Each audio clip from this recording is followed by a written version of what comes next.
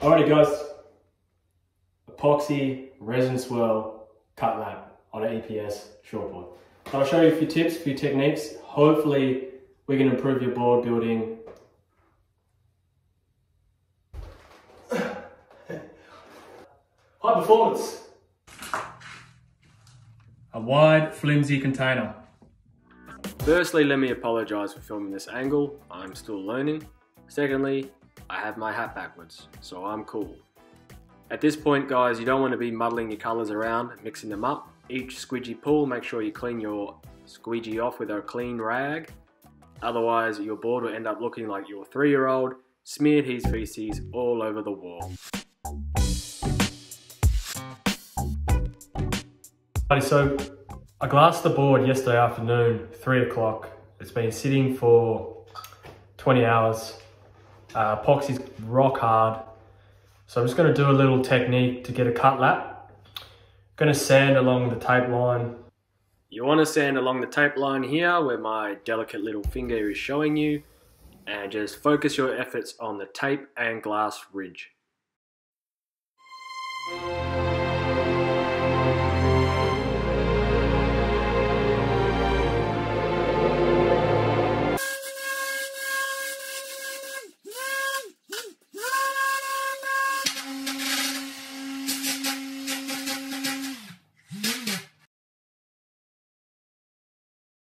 And another clip of my delicate little finger. You can see I focused my efforts just on the tape and the glass, not down on the rail, not anywhere else. You just want to burn that glass away on that tape line.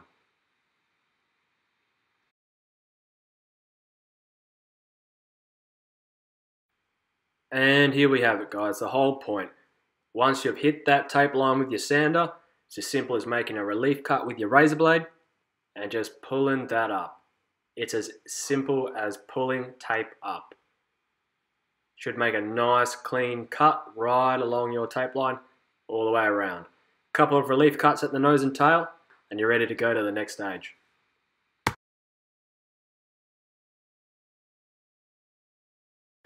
These are little hard rubber rollers you can buy from Bunnings or any big box sort of outlet shop. You use them when you do a cut lap to push the glass flush with the foam. That way when you do your next lamination layer, you don't have a ridge and you don't have air that gets stuck between your cut lap and your deck lamination. I'll give you a little demo. So as you work this rubber roller around on your cut lap, you don't want to use a too strong a hand, you just want a constant pressure. Push that cut lap down so it's flush with your foam. You don't want to push the foam down, guys.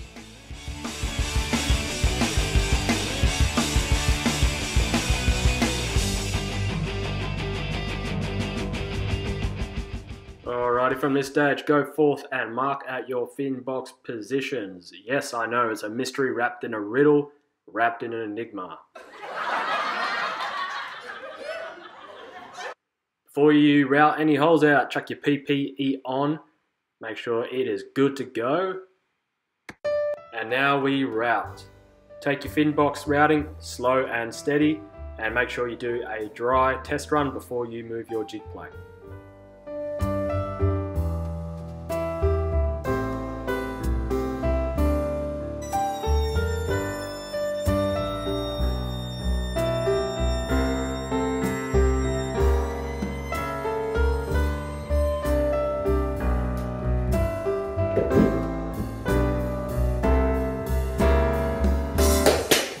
Alrighty, I've given them 12 hours. The boxes are set. I'm just going to give it a little rough up, a little sand around the boxes. A little bit of epoxy came out of the boxes. I'm going to do the patches today on the boxes, so it's ready for deck lamination tomorrow. Now I need to rough that epoxy up, otherwise we won't get a good bond. Just give it a little tickle with the sander, and then we will do the deck patches. Fucking epoxy, man. So a double 4 ounce over the fin boxes and we move forth.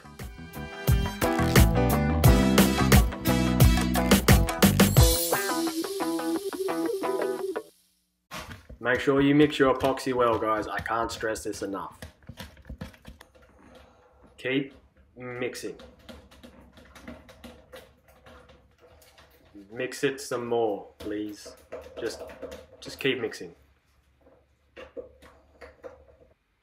Yeah, I understand you feel like this. But keep mixing.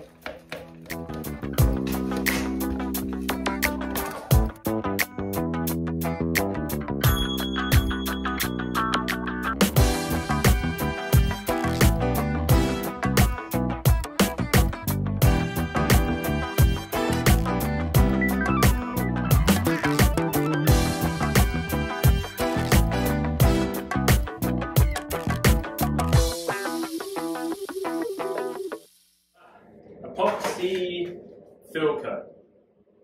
Make sure you tape your open thin boxes closed. Very important. So when I'm taping off my hard edge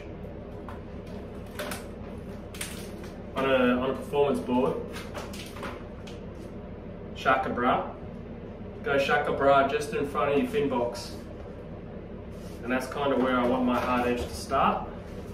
And you can just follow your rail tuck anyway, it's the same as when you shaped it. So just bring that tape along the rail and bring it up so you can build a nice little resin dam along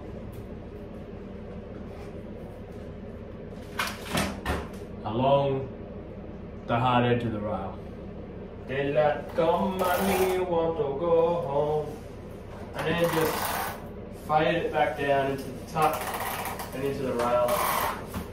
You might be able to hear I have the heater on. You can generally tell how cold it is by how erect my nipples are. The real reason I have the heater on is I bring the temperature up in the room, get the epoxy nice and thin viscosity, a nice thin viscosity. I warm everything up.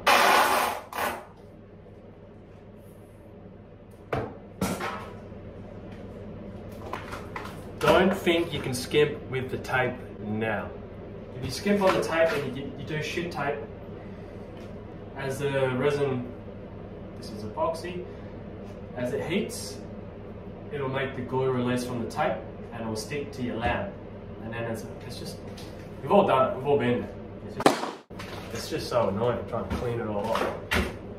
You can use cheaper tape, wider, cheaper tape, but make sure that tape is on a good tape. It's not on your lamp. So if it releases glue, it's going to release it onto the tape and not onto your hard work. So with my epoxy fill coats, I'll mix my epoxy and I'll let it sit for a little bit till it starts to warm up slightly. Makes it a little bit easier to push around the board. You really got to make sure epoxy is mixed, part A, part B, otherwise it will not go hard and your board will be fucked. You get yourself some tape, stick side down, and just run it over the board like that and it will pick up any foreign objects that you have. I'll go this way to get to the concaves. Any sort of dust, lint, dog hair.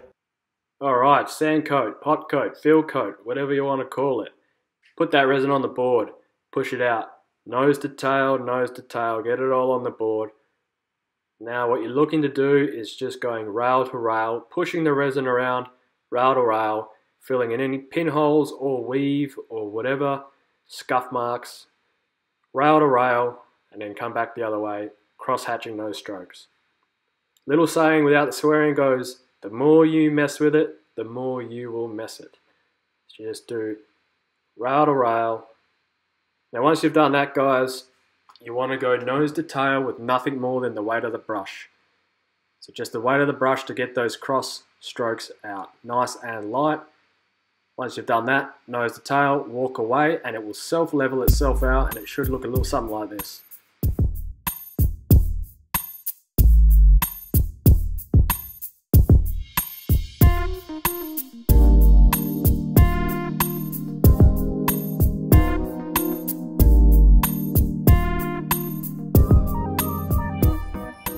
EPOXY Resin Swirl Cutlap. So the request was for the resin tint, the resin swirl to somewhat mimic the ocean waves crashing, ocean splashing. Maybe it's camouflage for sharks, I don't know, but that's what we got. So the technique of using a long, wide open container to kind of get the longer streaks in the resin. And I used 3 colors for this. You don't want to use too many colors because you will muddle it. And you need to use colors in the same color spectrum. So I've got dark blue, light blue, and white. The thing with resin swirls, guys, is when you use those colors, if you have 2 colors that are somewhat similar and they muddle together, white and dark blue will make light blue. If you go with something like an orange and a green, it's going to mix together and make brown. So just think about that when you do your colors. Cut lap with a pin line to hide my terrible job at cut lapping, but also just to make it pop. Pin line will make these colors pop. If you have any comments or questions about this build, I try to keep it short and sharp because I didn't want to do a long build video. But if you do have any questions about certain things that I may have left out, I did leave a lot of footage out straight to the cutting room floor. Let me know and I will answer your questions or do a follow-up video. If you guys are looking for tips or help, maybe subscribe. The more you guys want to see, the more I'll do. It's not easy to film and construct a surfboard, nor is the editing and talking to a camera part easy.